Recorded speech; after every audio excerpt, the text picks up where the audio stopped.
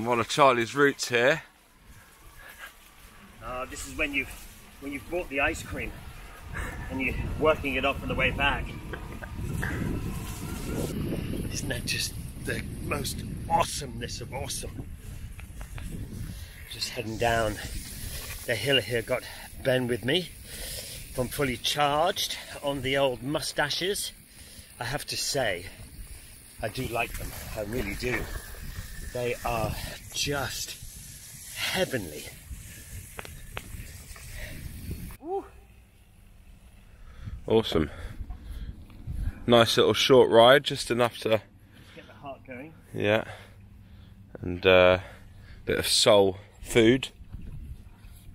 It's just such an easy way to just connect with nature in like a really efficient, fun, quick way without rinsing yourself too hard. Yeah, that's what I like. Nice. Especially after such an emotional weekend with the football. Oh goodness! But no, it's really nice. Woody, no barking. It's interesting because I started riding e-mountain bikes because of an injury, and my legs, and I just wasn't getting strong, or I just couldn't get my legs to work. But then I just got the bug, and you know, I wasn't such a big cyclist really. Yeah, me neither. Yeah, I wasn't really that interested. And then I just started doing the e-bike, and then I came down to the Surrey Hills because a friend of mine lives down here, and we started going out. And then he got an e-bike from you guys, and then another guy got an e-bike, and then your wife, my wife got an e-bike. I mean, it just went on and on and on, and I think everyone. They should be socially distanced e-bikes. They're very contagious. They're very contagious. Yeah, there should be a health warning beside them, or a bank warning. Yeah. You know, but they are, and they do, and they encourage you to get out. It makes you want to go out. Yeah.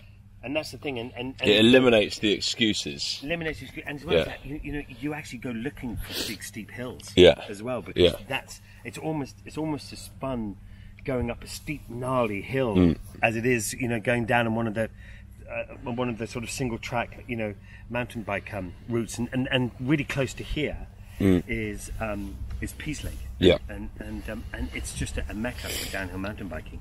It's awesome. I mean, when we first started coming here, probably 7 or 8 years ago, you would barely see an e-bike, and you'd be like trying to explain it to everyone. Now everyone's like, more than 50% of the people you see are on e-bikes. Yeah, 100%. This particular bike is just a really interesting bike for people that are adventurers that really want to just crack on with this new kind of hobby. Because you can really do anything. Because you can commute on it as well if you needed to.